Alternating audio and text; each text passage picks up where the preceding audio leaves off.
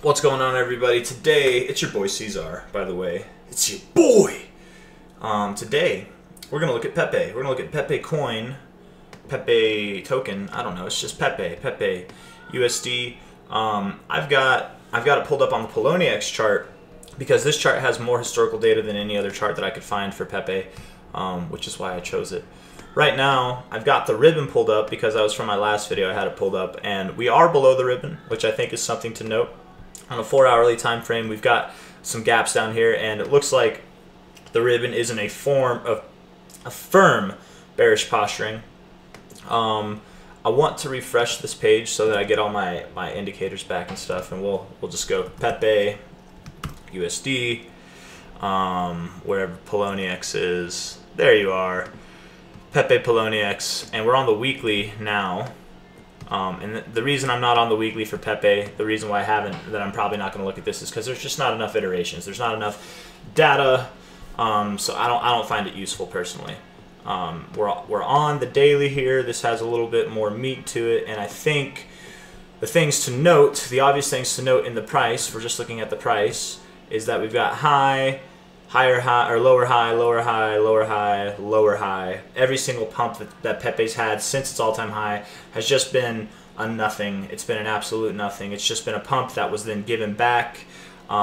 We can see that there's really no volume that's come in since about here, which is probably when Binance stopped buying coins for their listing. You know, Binance did list on this day, and there was a little bit of a spike of volume, but we haven't seen anything that close to those levels in volume in a while. Volume is picking up now as we're moving down, which is not a good thing. These are some bearish-looking candles, and even more so, the RSI has rejected the 50. I would say, man, it just keeps rejecting the 50. It went above it a little bit here. You found support. You definitely battled for this line, but the last 2 times we went up there, we definitely rejected it. And that is not a good look. That normally means that you are going to see oversold. It's very rare that you reject the 50 convincingly and you don't, you know, like this was a rejection but it came back up. Okay, cool. But like rejecting it twice, I would be very surprised if we didn't see oversold zones. And by the way, that would bring Pepe to a new low. That'd be a lower low amidst lower highs after blowing up 10x, you know, like let's see, like how high did it go? A lot of people make the misconception, you know, that okay, so it pumped from low to high there. It pumped 20. What would that? I guess that'd be a 20x, right? 20x, 26x. That's not bad. But a lot of people make the misconception that from high to low we dropped 70, almost 78%. It can't go lower, man. It already dropped 78%. The dump's already happened. No. No, that's not how it works. Even from this current price. If we were to go back to previous areas of price, which is very common, that'd be an 83% drop just from the current price. That's an 83% drop. If we went to the highs of this previous price action, that's still almost a 79% drop, or a 70% drop, almost a 70% drop. It can and will go lower. I don't have a whole lot to say on Pepe other than if you're in it, man, you know, you can pray and hope that one of these little pumps will happen. It probably will. You probably will get another pump. But will it happen after Pepe's dropped below this low? You know, this pump here, this last pump we had from low to high, let's just measure them real quick so you know what to expect. If you're holding out hopes, you don't want to sell Pepe here. 28% pump, 27% pump from the low to high. Let's just see. And you know, these are more around the opening period, so I'm gonna do that. Opening period, 64% pump on that day. 32% pump on the actual day itself, actually. And then this one here from opening to high was another 30% drop, or pump, 34, yeah. So and then let's see this one. Let's just see this one real quick from close. 24, about a 20% pump. So yeah, if you want to hang on for the potential of a 20% to a 30% pump, go ahead. But if Pepe drops down here and you get an opening day down like right here, and that's where it pumps from, a 20% pump, by the way, is going to put us back to where price is now. A 30% pump might get you a little bit higher, but are you going to catch that? Are you actually going to sell when you see that pump, or are you going to be so excited that, oh, I might get another chance, it might go up to new highs, just like every single pump here was? I'm not, you know, here to tell anybody what to do. This is not financial advice, but if I was holding Pepe, if any of my family members were holding Pepe, I definitely would be scared. I would definitely be scared. And in fact, I'm scared for every person holding Pepe. This rejection, this double rejection off the 50 is not good. It's really not good. It's going to go into oversold zones. You're going to see a lower low than this, and that's only going to confirm that this was the top because we're seeing lower highs and lower lows. And we're probably, once we break this low, I mean, the only area of price that we have is like this little zone here. I'll show you. You know, from a low point to a high point, this is all you got, and you're already below it. You're already in this price range. So if it drops below this low, is it going to just drop a little bit lower? Maybe. Is there a fib that we can base that off of? You know, yeah, like the 1272s right there. It could bounce off of that line. It definitely could, and then you get your little 30% pump that brings us right back to where it is. Maybe a 20% pump, maybe even more. Maybe it pumps up a little bit more, but it'll still be a lower high. And you'd have to pay attention to when it pumps, because when it pumps, it sells off quickly. So you got to catch that quick. You'll miss the boat if you're not paying attention. But truthfully, what I'm trying to get at is when we break this blue line, the only area of price action that we have to relate to is down here. It's all down here. And that, again, would bring us from a current price, that would bring us a 70 to 83% drop. 69.5 to 83% drop. And fitting in with the fact that we'd be oversold. When you get oversold, a lot of people are bullish, right? They're like, oh, it's oversold, time to buy. Generally, when you first get into oversold, you're not going to just pump right away. You're actually going to make lower lows in price and generate some bullish divergence, hopefully, or show strength in the RSI before, you know. Maybe you go even lower in the RSI. That's possible too. But you get your strongest moves to the downside when you're oversold. So being oversold is not a good thing. It's really not a good thing. Ideally, yes, you want to buy in oversold conditions. Yes, you do. But if I promise you, the day that we get oversold is the day that the real moves start to happen. Or maybe they started to happen the day before, you know, but it's around the time that the real moves start to happen. And I can promise you, on an asset that pumped 26%, a day that only went down 3%, from the day before it went down 10%, these are not real moves. You'll see the real moves will be just like they were here. They're going to be dramatic. They're going to be to the upside. You're going to lose 20 to 40% Pepe in a day, like maybe more. I mean, when it gets below this line, it's going to have a straight dump. It's going to be a straight dumpster, man. I don't like Pepe. I like Pepe as a coin. I would definitely invest in it at lower prices. I think it's a great meme coin. Everybody in crypto likes Pepe. You know Pepe if you've been in crypto. But I don't like it as a investment or as a buy right now. I would stay away. I'd avoid it like the plague personally. And if I was in it, I'd be getting the hell out of it. That's for sure. So that's all I got on Pepe. You know what? While we're talking Pepe, let's talk Ethereum. Speaking of dumpster fires, everybody is so bullish on Ethereum, and I like Ethereum, man. I don't hate any of these cryptos. I don't have any vendettas against any of these cryptos. You know, I'm just not like most people where I have an absolute obsession and love for them. The only love that I have in crypto is Dogecoin. I love Dogecoin, and I am bearish on Dogecoin. I'm definitely bearish on Dogecoin. I'm going to make a separate video for Dogecoin, but we're just going to tag Ethereum in this one. Why not? So let's look at it, you know. Let's just see here. You know, honestly, I've got a lot to say on Ethereum. I might make another video on it. I don't know. Maybe not. Maybe not. Okay, well. I don't know.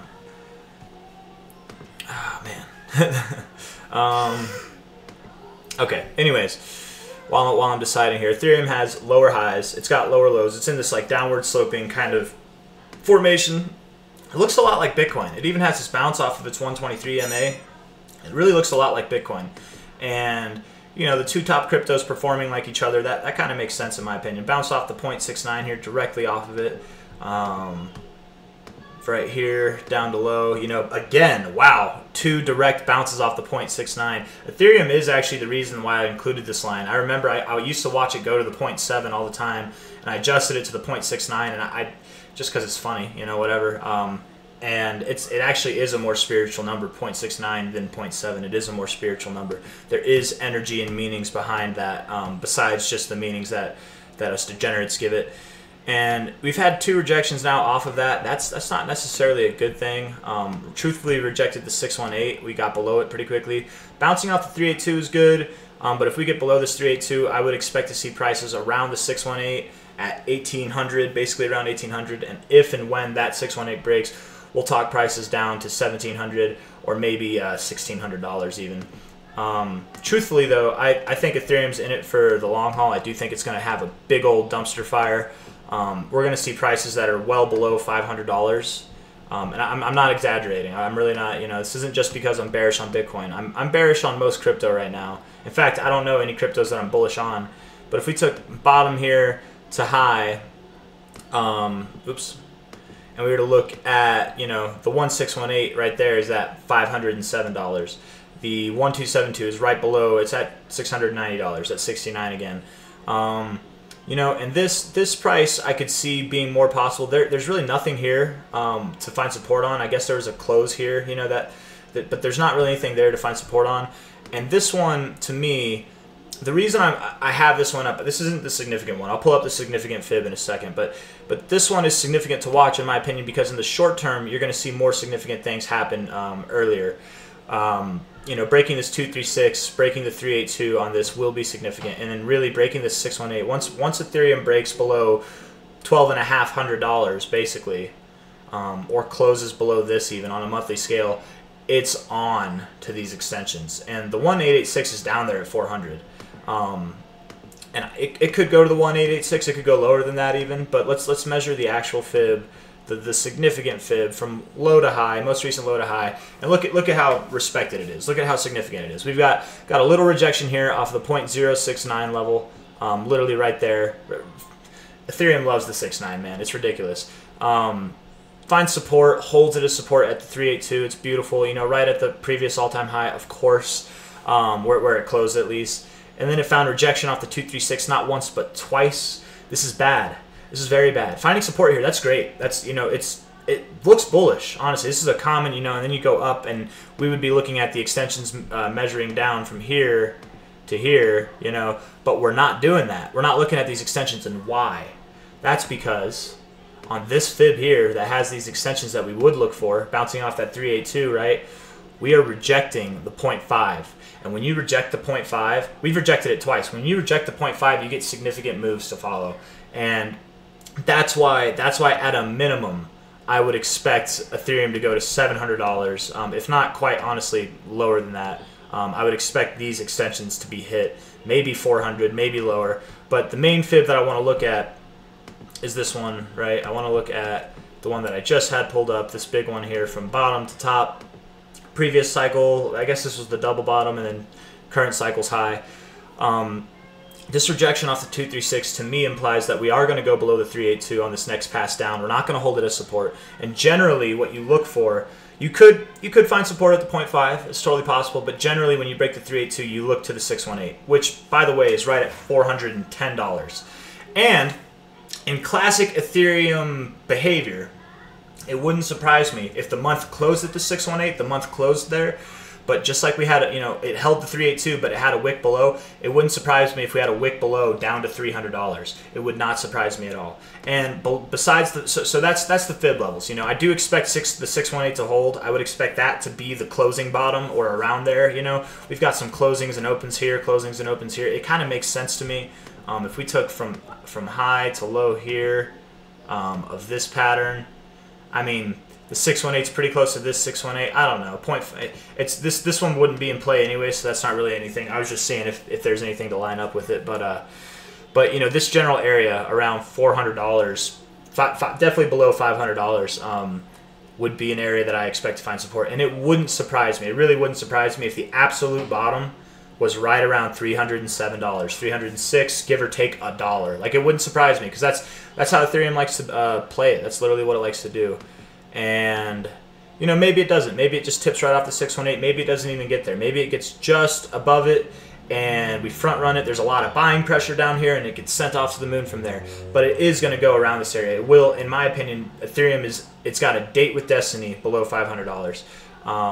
And, you know, if you were to put like a bar right here, you know, it tipped right there, closed right there, found support right here, found resistance right here. This is kind of a nice bar. That's at just below $300. That'd be a nice area to bounce. You know, this might be an area to watch. And if that area got front ran, maybe it gets front ran a little bit, you know, a little bit above, which is around $300 still. Even at this tip, even at this high, which I doubt we bounce off of this, I would believe that we go slightly below this. That's at 363.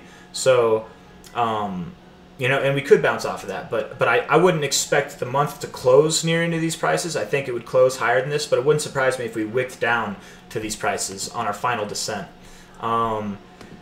You know, Ethereum, before I'm done with this video, I do want to talk about how Ethereum itself had this same zigzag pattern that I've talked about in Bitcoin. I believe it has had the same pattern. Maybe it hasn't. Nope. No, it hasn't. It followed it to a T, basically, up until wave 5. So wave 4 went to the 618, or wave 1 down, wave 2 into the 618. That is a prime example of a wave 2, and then wave 3 down, right here. You know, came down to the 2618. That is perfect. That's exactly what you're looking for. So that's, you know, that's something to expect. And then wave 4. Wave 4. This is not a good wave 4.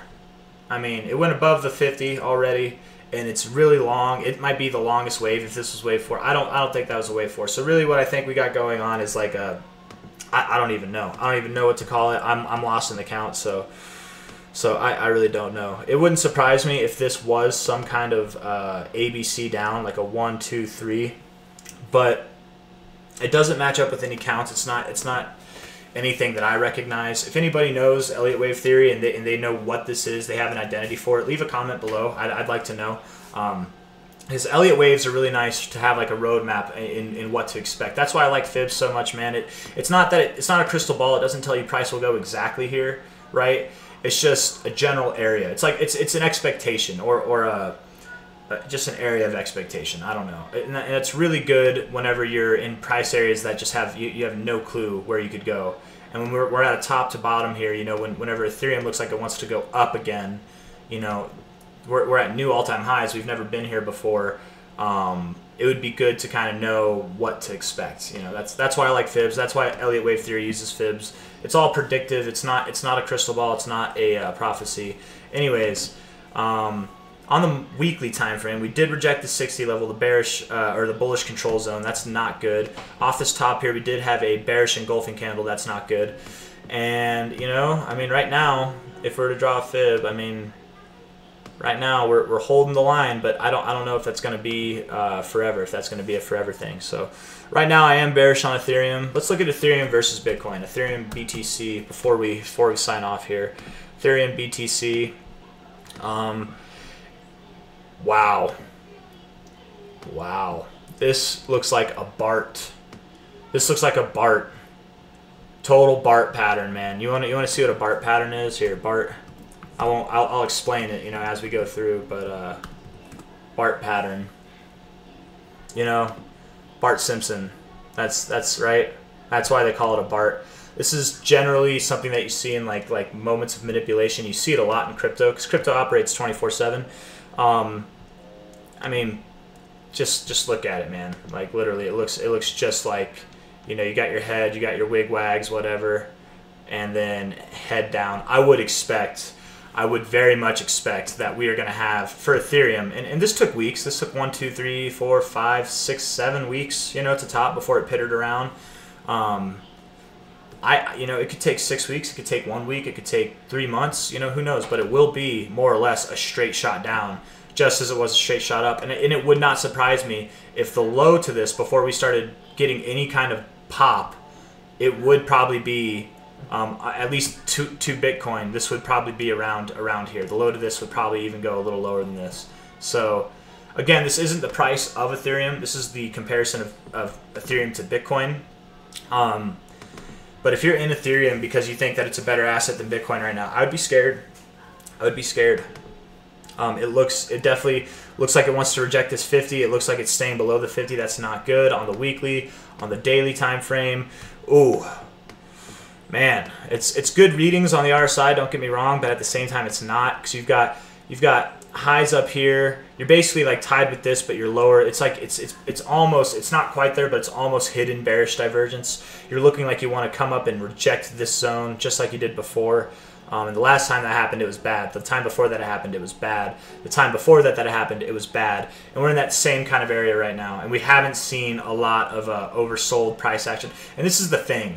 When you're showing strong readings in the RSI like this, but you're not getting strong moves, You're not getting strong moves like this or like this. You know what I mean? Like this, cool, very strong. It looks great, and you can see it in the price. It reflects it. But whenever you get strong readings in the RSI like this, and you're not getting any move at all, this is just winding up. It's getting ready for the drop. That's really what it is, in my opinion. You can't get overbought. You haven't been overbought in a long time. Like this doesn't count. I wouldn't count that, you know. You're being held down below this line. Let's see what you're at here. It's possible. You're holding it as support here. You are above the 50 right now, but you know you could go just above the 50 and then reject it, as you have a couple times. I truthfully think you're firmly in a downtrend right now. We just haven't seen it play out because we're in this giant sideways pattern.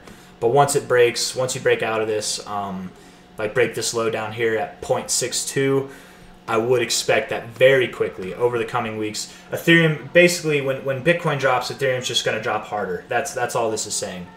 Or if Bitcoin happens to pump, Ethereum won't pump as hard. But I don't think that's going to happen. I think Ethereum is about to lose half its value against Bitcoin, which is ridiculous. That's all I got. That's all I got. Let's see. You know what I mean? I can pull up the chart one more time. Ethereum USD, and just see. I mean, I'm definitely bearish on this thing, man.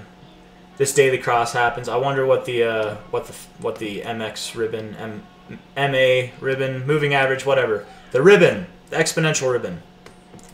On the daily, looks like it wants to cross up. You are finding support on it right now. That's not bad. You know, it's not completely bad. This actually looks way better than Bitcoin's, honestly.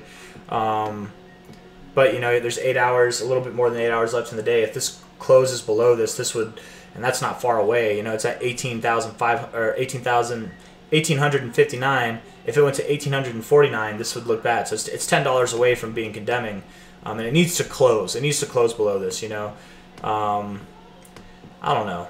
Ethereum, it's known for these little fake outs too. You know, little fake out right there. And then, you know, this was kind of a more real run, but still ultimately brought you to the downside. It's known for these. You know, this one got really close too. So I wouldn't, if I was a bull, I would not be counting on this, even though it does at the moment look bullish. It could very soon, and probably will, turn bearish in the coming hours to days. Things are going to happen right now, guys. We're literally right at the forefront of the bearish move. It's about to happen. It's really about to happen. And Ethereum, Bitcoin's not safe. Ethereum's definitely not safe. And if both of those aren't safe, man, bye-bye Pepe. Bye-bye every other crypto out there, honestly. That's all I got for you guys. If you like the video, leave a like, subscribe. Follow me on Twitter, at ChrisHarris85. That's my picture. At ChrisHarris85, that's me. And if you want to follow me on TikTok, it's at ChrisHarris45. I've got a different picture on there, but if you look at the videos, it's definitely me. Yeah, thank you all for coming. Thank you all for the new subscribers. I know I've got like 3 or 4 new subscribers in the last like 10 days, so thank you guys. Really appreciate it. To all my old subscribers, hell yeah. You guys are all my old subscribers. You know, if this channel blows up, you guys are the OGs, and I really appreciate your support. I really, really do. It makes my day, you know, to just see people liking and subscribing. It really makes my day, and to see the views going up and stuff like that. I hope I'm doing something right. I hope I'm producing good content that you guys enjoy. You know, at the least, enjoy it. If not, maybe you're getting some education out of it. This is not financial advice. Again, you know, this is just my opinion. I'm a self-educated person on this matter, and I'm a chartist. I'm a technical analyst, and if you know the way I like to kind of gear my videos is if someone's wanting to learn technical analysis, they want to do TA, I want to try to explain it, and that might be why I over-explain things so much, but I want to explain it in a way that you can make sense out of it, hopefully.